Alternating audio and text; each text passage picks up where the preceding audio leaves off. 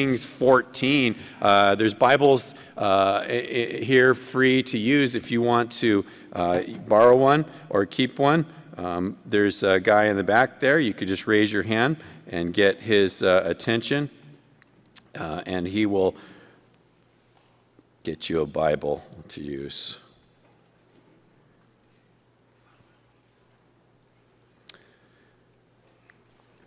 We're at 1 Kings 14. We've just been working our way through this Old Testament book of the Kings. And today we're going to see that things are not always as they seem. And we experienced that things are not always as they seem. I read on the internet the other day that a local guy got burned at a landfill. Because he was smoking in the bathroom. And they have a lot of methane gas at the landfill, and so there's signs everywhere saying, do not smoke. And they have those signs there because you can't see it. But for some reason, this guy thought it was a good idea to have a smoke in the bathroom, and boom, even though it sounds kind of funny, it's really not, because the guy got burned, and he learned that you got to be careful about paying attention to the rules because things may not be as they seem. We've been watching, I don't know if you pay attention to this or not, but the stock market has been just nosediving since the last couple of weeks, the start of this year. Something like, last I saw was like 1,700 points that it's dropped. And some would say that our whole financial situation in this country is not what it seems, that it's really kind of propped up and it's not real, And so that's why it has these gigantic fluctuations and so forth. And then, of course, we know that people are not always what they seem either. Facebook reveals that to us sometimes, doesn't it? Maybe have a friend or something whose life is a disaster, but on Facebook they project everything is all rosy, and you look at that, you're like, well, their life isn't really like that, but folks want you to see an ideal life and whatnot. And so those things happen in the world, and we can become kind of jaded with it and not sure what to believe. But here's the thing, God wants his people to be sincere, that we would represent the Lord by being real. And that's what I called this. I think that this is the point here for us today in the church, to be real. Because we're going to see two kings here in just a moment, that neither of them are what they seem to be on the outward. Jeroboam and Rehoboam. But the Lord's going to show us what they really are and the things that we should avoid, knowing these things about them. And these are for if somebody is really hiding things in their life. If there's someone that's listening to this message or here today that's just really in rebellion against God and hiding things and think they're getting away with it from God, and they're really not, and he wants us to know that. Or maybe you are someone who you really love the Lord, but yet sometimes your outward persona and what you really are don't really line up that well. And so this chapter here speaks to that issue and the importance that we would be real and be on the alert that things aren't always as they seem. So we're going to begin here with part 1 with Jeroboam, and then we'll look at part 2 later on here. Part 1, Jeroboam, beginning in verse 1. And I'll just read that one verse. It says, and at that time, Abijah, the son of Jeroboam, became sick. So we're jumping in the middle of a story. It's all one story here in 1 Kings. But this is after Solomon. King Solomon he has died. But at the end of King Solomon's reign as king, he fell into sin, and we covered that previously in 1 Kings. But because he did that, he caused the kingdom of Israel to be divided into two, the northern kingdom and the southern kingdom. It used to be united under David and then Solomon, but he blew it, and now it's 2 kingdoms instead of 1. Jeroboam, there in verse 1, he was one of Solomon's chief servants, and he became the king over northern Israel. God made him the king over northern Israel. But unfortunately, he didn't learn a lesson from watching Solomon, and he just kept doing what Solomon was doing. He led Israel into sin. And the way he did it was by making false altars to God, false gods, doing all sorts of evil things. And as a matter of fact, if you back up a couple verses into chapter 13, verse 33, it tells us that he did whatever he wanted to do. Even though God told him, this is how you lead your people. You obey me. You walk in truth. You trust me. He didn't do any of that. He did what he wanted to do. He didn't obey God. And so instead, what we saw last time is he created his own religion, really. He had his own priests. He had his own feast days. He had his own sacrificial system. He just totally disregarded the way God said and made it his own, even though it was sort of a mimic of what God had said. And so now we see his son here, Abijah. Now that son is probably the rightful heir to the throne of Jeroboam, but as we see there, he's deathly ill. That's what it means. And we don't know how old this guy is, and he's probably really little. And so it's a concern for that family, as it would be any family. So what happens? Let's look at verse 2 and 3 together. It says, and Jeroboam said to his wife, please arise and disguise yourself, that they may not recognize you as the wife of Jeroboam, and go to Shiloh. Indeed, Ahijah, the prophet, is there, who told me that I would be king over this people. Also take with you 10 loaves, some cakes, and a jar of honey, and go to him. He will tell you what will become of the child. Okay, don't get confused here. We've got a lot of things that sound alike. There's Jeroboam and Rehoboam, and there's also Abijah and Ahijah. Keep it all straight. Abijah is the son. Ahijah is the prophet, okay? So Jeroboam, who's the subject here in part 1, he's the king of the northern tribe of Israel. He's wanting to know what's going to happen to his son. And so he tells his wife to disguise herself, which is, she looks like a queen typically, so it's probably like to put on sort of a peasant gown or whatever. What a chicken to send your wife to do this, right? And he says, go down to the city of Shiloh and where this prophet Ahijah was living, and take a bribe with you, so we can find out what's wrong with him. Now, I want you to notice something here. He doesn't ask one of his false gods that he was worshiping, does he? Of course not. If your God is a little idol that you created out of wood, which is what they did, it would be ridiculous to ask that thing for help when your child is sick, right? If your child has a deathly thing going on with them, it would be ridiculous to ask that little idol that you made for help. So then my question is, why worship it in the first place? Hello? You got to think this through. But he wants his wife to go to Ahijah because he knows Ahijah is of the Lord. If you remember back in chapter 11, Ahijah told Jeroboam the future, and the future came true. And so Jeroboam knows who God is speaking through, and he knows where to go to get help now. And think about this. I mean, you guys are like that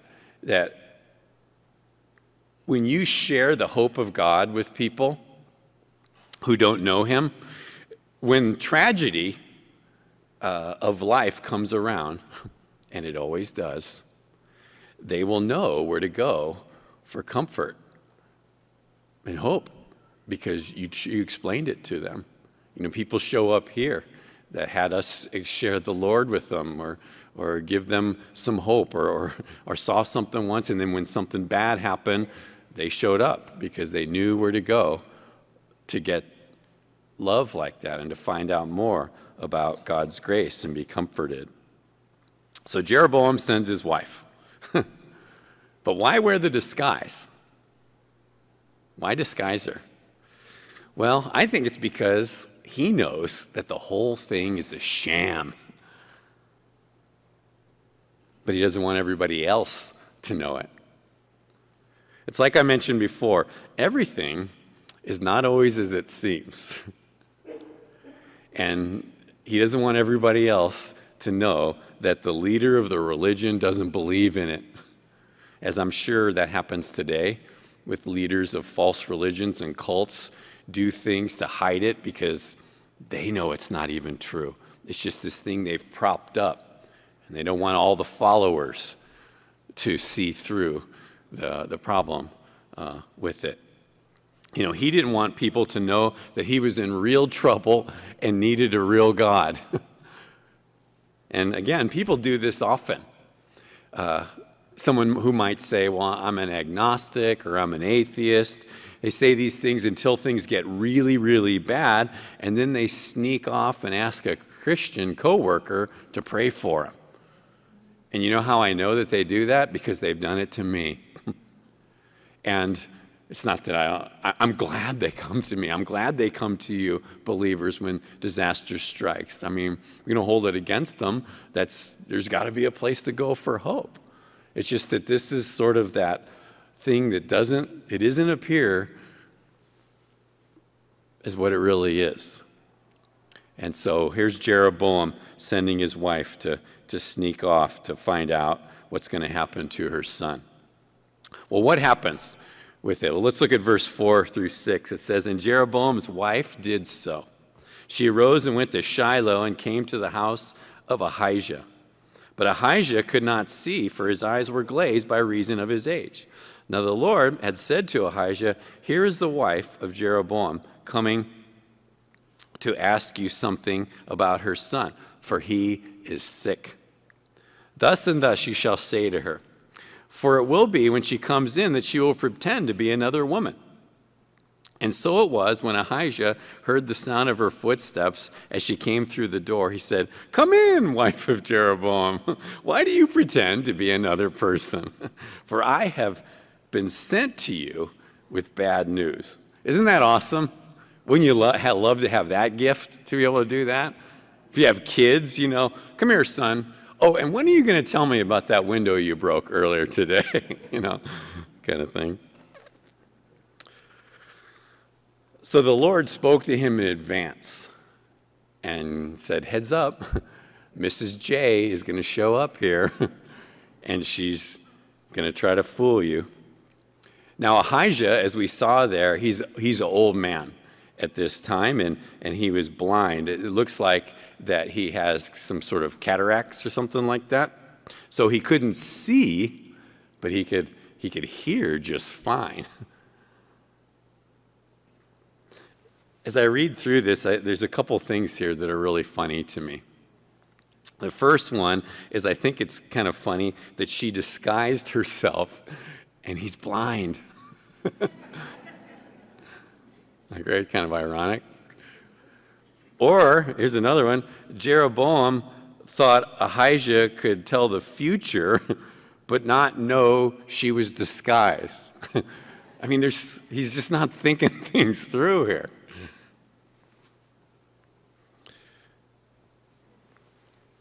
He thinks, like lots of people think, that they can hide things from God. And nothing is hidden from God. We might be able to fool another person, but the Lord is never fooled. And, you know, this is both an encouragement and a conviction for us believers. Because, you know, it's not easy when we have an old nature that's still hanging around to always be aligned, you know, the outward with the inward. Because we are brought up to project something that's different than what we really are inside. I mean, the whole fallen man is phony.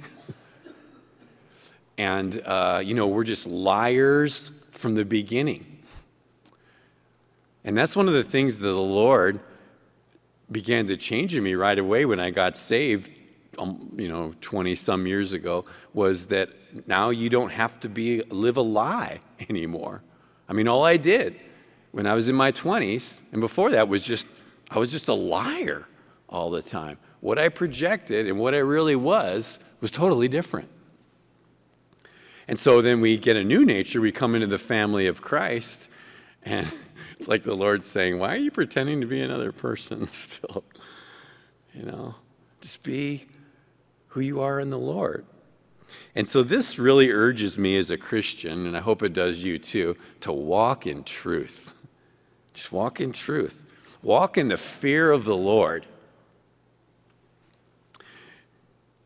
Because he already knows what you're doing and what you're thinking anyway. And so we might as well just walk in truth. Sincerity, you guys, is a godly attribute. These guys, Mr. and Mrs. J, they don't have it. They don't have any sincerity, but you can.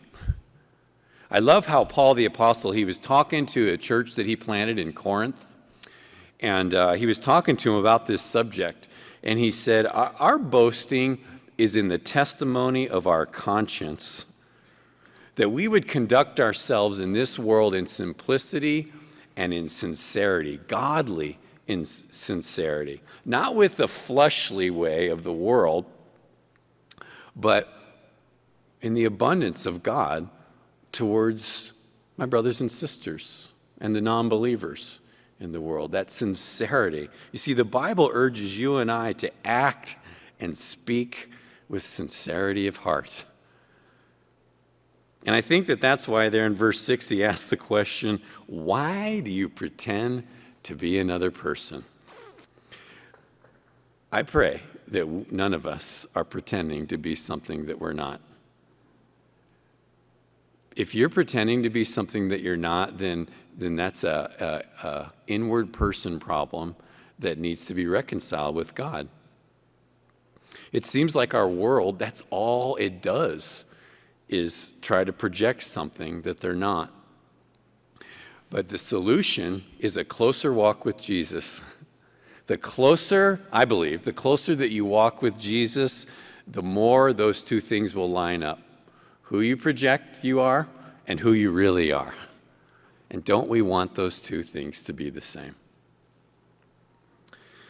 Okay, well, he had said, the prophet, that he had some bad news for her. So what was the bad news that he had? Well, let's read verses 7 through 11. It says, he said, "Go, tell Jeroboam, thus says the Lord God of Israel, because I exalted you from among the people and made you ruler over my people Israel and tore the kingdom away from the house of David and gave it to you, and yet you have not been as my servant David, who kept my commandments and who followed me with all his heart, to do only what was right in my eyes, but you have done more evil than all who were before you. For you have gone and made for yourself and other gods and molded images to provoke me to anger, and have cast me behind your back. Therefore, behold, I will bring disaster on the house of Jeroboam, and will cut off from Jeroboam every male in Israel, bond and free. I will take away the remnant of the house of Jeroboam, as one takes away refuse until it is all gone. The dogs shall eat whoever belongs to Jeroboam and dies in the city, and the birds of the air shall eat whoever dies in the field, for the Lord has spoken." Whoa. Whoa. He says, all your male descendants are going to die terrible deaths. And you know what? All you have to do is read the next chapter, because all this takes place just like he says. It's less than 2 years later, all this occurs. Now, I want to point out something here. This isn't happening, or it doesn't happen because God is vindictive. This will happen as a result of his own sin. Sin is a reward of its own. You know, the Bible tells us that it leads to death. And that's why we're urged not to partake in it, because it's death. And eventually, that's where it will go, destruction. And you know, God can certainly intervene and cause these kinds of hardships, but most of the time, people cause their own disasters due to sin. And that's a warning for us from looking at Jeroboam here, because he causes his own disaster. Now, the prophet isn't done, because he gives us bad news about the son, which is why she came there, right? Look at verses 12 and 13. It says, "Arise, therefore, go to your own house. When your feet enter the city, the child shall die, and all Israel shall mourn for him and bury him. For he is the only one of Jeroboam who shall come to the grave, because in him there is found something good toward the Lord God of Israel in the house of Jeroboam." This chapter is difficult because even though there's things happening here that are not good, God is good. And he's demonstrating his grace here that is shown through all the mess, just like he does in our world.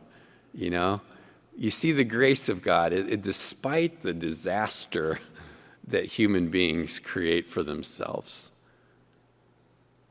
Here's this son who won't live, he just said.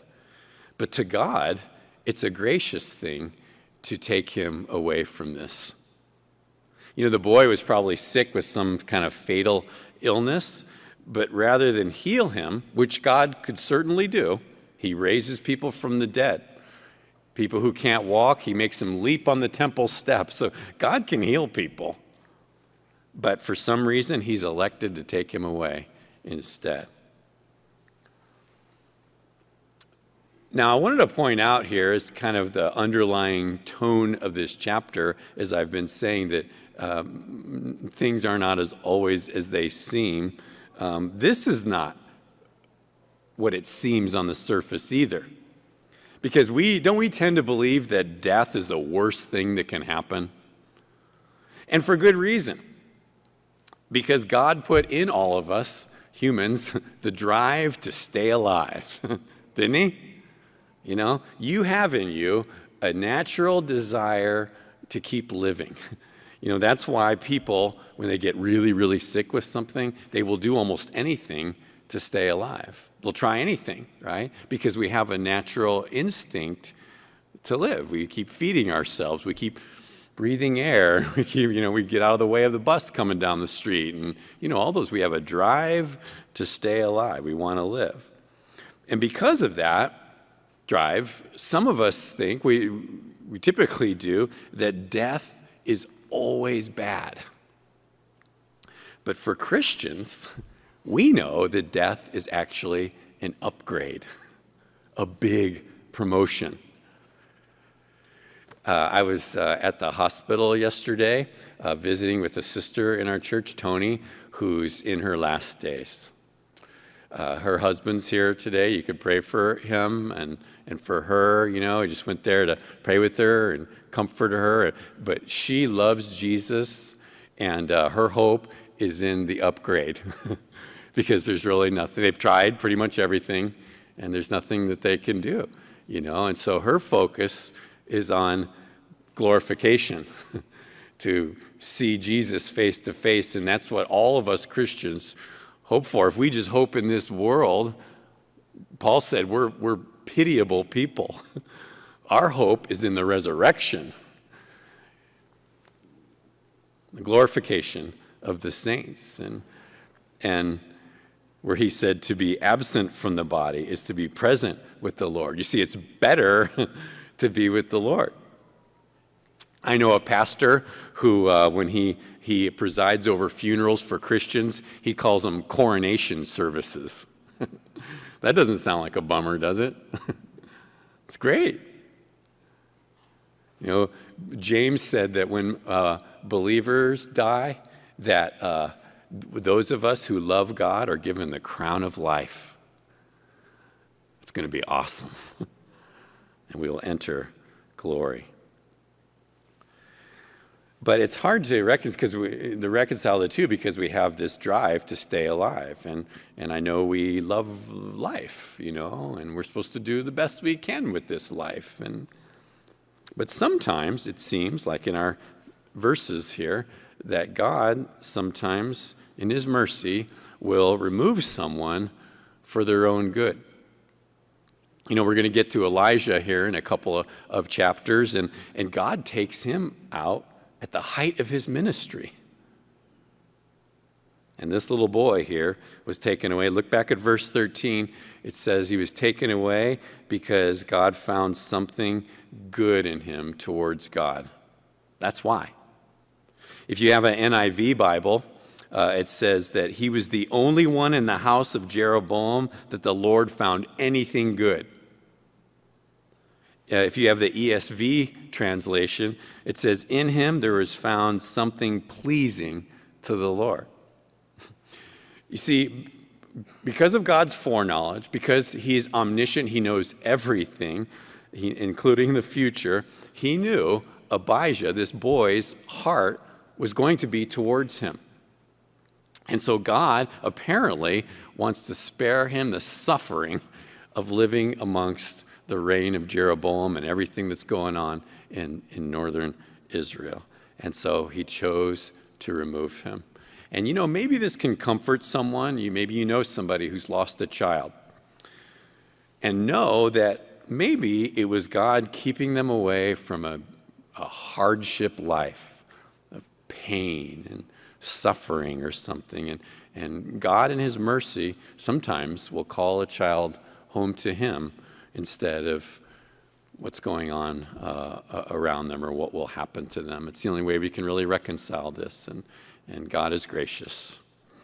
Well, it says in verse 14, it says, moreover, the Lord will raise up for himself a king over Israel who shall cut off the house of Jeroboam. This is the day. What? Even now. For the Lord will strike Israel as a reed is shaken in the water. He will uproot Israel from this good land which he gave to their fathers, and will scatter them beyond the river, because they have made their wooden images, provoking the Lord to anger.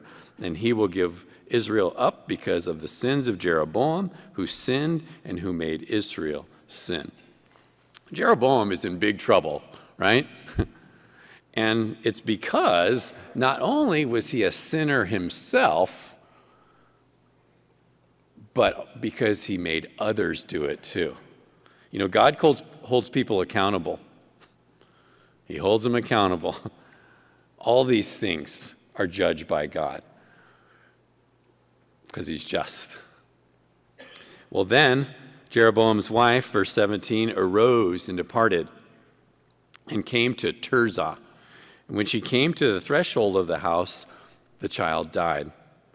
And they buried him, and all Israel mourned for him, according to the word of the Lord, which he spoke through his servant Ahijah the prophet. I feel bad for the wife in this chapter. She seems to be sort of a pawn or a victim herself of Jeroboam. Can you imagine what it would be like?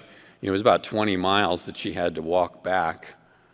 Imagine her trudging home after getting all this news, knowing what was going to happen and the pain that she must be going through because of it. And here's the bottom line with it. All of this is unnecessary. All of it. They did this to themselves. And God's just telling them what's going to happen because of it. Well, now the rest of the acts of Jeroboam, how he made war and how he reigned, indeed, they are written in the book of the Chronicles of the Kings of Israel. The period that Jeroboam reigned was 22 years. So he rested with his fathers. Then Nadab, his son, reigned in his place. When the writer in 1 Kings mentions the Chronicles of the Kings, it's speaking about the official records that the kingdom would keep to, the events that would happen. It's not speaking of the Bible. Even though you can read about some of these things that he's talking about. For example, if you were to go to look over in 2 Chronicles 13, it gives a summary of some of those things that he just said. But that's not what this means. It's talking about the records that the kings kept of all the stuff that they were doing. But I want to point out that those kings' records are not what they seem either. You know, they would, I'm sure, talk about all the great things that they did in the kingdom and all the conquests and so forth. But they don't tell the whole story. I'm sure it doesn't tell the story of how he destroyed the nation through sin. It won't say anything about that. But God does. Because God reveals to us the whole truth. Now, his son is going to take over in chapter 15. But he isn't any better than his dad. The apple doesn't fall far from the Jeroboam tree. He's basically the same. As a matter of fact, all of the kings of the northern kingdom of Israel are bad. There's 19 of them, one after another, and they're all bad. Some are worse than others, but all of them rebel against God. And it ends up, well, spoiler alert, if you don't want to know this, cover your ears, but I'm just going to tell you, spoiler alert, it ends up with Assyria conquering northern Israel. And it's because they did it to themselves. They invited sin in, and the Lord had this other nation come in and just run them out of there. Now, why does God show us all this? This may not be the subject that you were hoping to hear about this morning, you know, evil and hopelessness and all that kind of stuff. Why do we see so much of this in the Bible, especially with Israel and this time with the kings? Well, to me, basically the lesson for us is that man is incapable of ruling and reigning over man. And God shows us that repeatedly. You know, that all governments actually fail in that respect. The history of the kings just shows us in a few chapters how there's just this gradual deterioration to just where it's total corruption. And isn't that what we're kind of seeing a picture of in our own country to a certain degree, you know? Here we have our government that's probably the best that the world has ever seen. Most people would agree with that. But it has great weaknesses, doesn't it? You know, there's greed and corruption. And you know why? Because men and women run it. Fallen people. And so God shows us these things to remind us that we only have one hope. And it's not in who the next president is. Our hope is in Jesus Christ. And the only way that things will ultimately be absolutely fair and peaceful is when Jesus rules and reigns. Right? He will for 1,000 years on this earth, and it will be peace here. So the exhortation here before we go on is don't put your trust in man or women. Put your trust in the Lord. That's where they messed up. They didn't. So that's part one with our friend Jeroboam, and he wasn't what he seems. Now, Rehoboam, beginning here, part two, and this one will go faster than the first part. Rehoboam is no relation to Jeroboam, hard to believe, except that he's not what he seems either.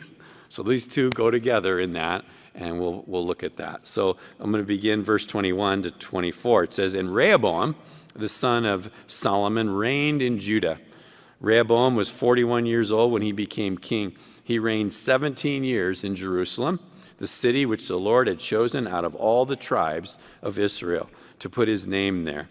His mother's name was Naamah and Ammonitis. Now Judah did evil in the sight of the Lord, and they provoked him to jealousy with their sins which they committed more than all that their fathers had done. For they also built for themselves high places, sacred pillars, and wooden images on every high hill and under every green tree. And there were also perverted persons in the land. They did according to all the abominations of the nations which the Lord had cast out before the children of Israel." So it's speaking of the problem of the high places. And high places is where sin would just run rampant. It would be like if we were to build a city, say, oh, I don't know, out in the desert somewhere, where secret things were done. Maybe there was lots of sexual immorality out there and lots of drinking, and they would make it appear like it was a good thing. You could even bring your kids to it, and they would find things for them to do there. But you could go and watch a cheesy Elvis impersonator while they take all your money from you, you know? You ever heard of a place like that? You know, we set up our shrines here, too. It doesn't have to be just like that. Rehoboam set up his shrines. And oftentimes the way that it's done is it appears like it's something good, you know, but things are not always what they seem. For the Israelites, it was a way to give honor to false gods. And when they do, they invite all sorts of abominations into their culture. Perverted things, it said there in verse 24. And what happens, what does that do to God, does it say in verse 24? It provoked him to what? Jealousy. Did you see that? God is jealous for the well-being of his people. You know, Israel in the Old Testament is referred to as the wife of God. And so when they fall into adultery by falling in love with false gods, he is jealous for them because he loves them. Even though they're unfaithful to him, he loves them. And he doesn't want them to do that. And so this is the result of what they're doing. And so as it happened in the 5th year of King Rehoboam, verse 25, that Shishak, king of Egypt, came up against Jerusalem. And he took away the treasures of the house of the Lord and the treasures of the king's house. He took away everything. He also took away all the gold shields which Solomon had made. The writer is assuming that you've been reading the whole book, 1 Kings, and know that back in chapter 10 that Solomon had all those gold shields made. Remember that? Spent a lot of money on it. And as a matter of fact, almost everything in the temple was gold. And now what we're being shown is it's all gone. It only took 5 years, and it's all that trouble, all that work, all that expense, all that glory, it's gone. And it's because Shishak, this king, he realized when Solomon died that there was a weakening of Israel. And so he took advantage of it to raid the gold. The enemy will take advantage of when the believers are not paying attention to what they're doing. Because Egypt is a picture of the world in the Bible, the flesh, the strength of man. And, you know, here's Israel saved out of Egypt, the captivity of it all. In the Old Testament, God sends Moses to liberate them from it. And now they're going back under the control of it. It's ironic, if you go back to the beginning of 1 Kings, Solomon married a king of Egypt's daughter to protect Israel, but they ended up taking all of his stuff from his son anyway. If we disobey God and take shortcuts to get ahead, it does not work. We're supposed to obey the Lord. Now, you know what's really cool is 2 Chronicles 12 gives much more detail than we have here on what happened to Rehoboam. It tells us that when all this started to go down, that all the leaders there in Rehoboam, they repented. They said, the Lord is righteous. We blew it. Help us. And because of that, he doesn't have Shishak destroy Judah like the northern kingdom is destroyed. As a matter of fact, he says this, when he humbled himself, the wrath of God turned from him so as not to destroy him completely, and things also went well in Judah. You see, we come back to the fact that God wants his people just to be real, that my outward would be the same as my inward, that we would be projecting sincerity to God and to other people. Because once Rehoboam stopped being a phony towards God, the destruction ceased in his life. And what a great lesson for us. Well, it says, then King Rehoboam, verse 27, made bronze shields in their place and committed them to the hands of the captains of the guard who guarded the doorway of the king's house. And whenever the king entered the house of the Lord, the guards carried them, then brought them back into the guard room. This is shown to us here because the kingdom is no longer what it was. Remember, it was gold before, and now it's bronze, lesser. Every time this would happen, he would be reminded of what it once was. And, I feel bad because Christians have this happen to them sometimes. Christians who stray from God have this experience, and there's destruction around them. Even though the Lord loves them, they often experience the riches of Christ in their life vanishing because they're like out of fellowship with him. Something that was great, their sweet family that they had. And maybe they fell into sin, and then they lost their family. And then the rest of their days, they're reminded with those brash shields that that's what I had, and I just totally disobeyed God. People try to maintain the appearance that they're who they were. Somebody who's out of fellowship with the Lord, maybe they still post Bible verses on Instagram. Say, see my brass shield here? But it's not really what it's like with me right now and him. It's not what it seems. Paul said the way to stop this is to take the shield of faith. Just take the shield of faith every day, hold it out in front of you, it'll quench the fiery darts. And he's talking about just walking with Jesus every day in every way. And then none of this stuff is a concern to us. Maybe you're here today and the richness that you once had in the Lord is not what it is now. You might ask God to forgive you like they did. Just repent. If you confess your sins, he's faithful and just to forgive you and cleanse you from all unrighteousness. Well, let's finish. Verse 29. It says, now the rest of the acts of Rehoboam and all that he did, are they not written in the book of the Chronicles of the kings of Judah? And there was a war between Rehoboam and Jeroboam all their days. So Rehoboam rested with his fathers and was buried with his fathers in the city of David. His mother's name was Naamah, and Amadidas, and then Abijam, his son, reigned in his place. So we're told there at the end they battled with each other all their days. Don't get confused. They were kings at the same time. One in the north, one in the south. And so they're battling, but both of them are wrong. They're battling for the wrong things. It's not even right to begin with. It's a tragedy, 1 Kings, because at the start of Solomon's reign, it was glorious. They were all about the Lord and everything. And now look at it. It's a disaster. And so we see this because this is not how the Lord wants people to live. If you're here today and you've had enough of it, praise the Lord. Go to God and just tell him. Tell him. Everybody hopefully gets to a point where they say, enough, I'm sick of this.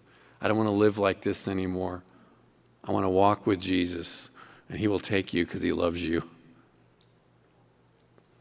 And so I hope you see the importance of being real, to be sincere with God and each other, to be repentant, to have a fear of the Lord. Let me just leave you with this. Be careful, you guys, of being a pretender. God busts me, not busts me, because he loves me as a son. He more just like shows me my hypocrisy when I am not exactly outwardly what I am inwardly. And he wants me to be sincere. He wants you to be sincere. So be careful of being a pretender. Let's pray.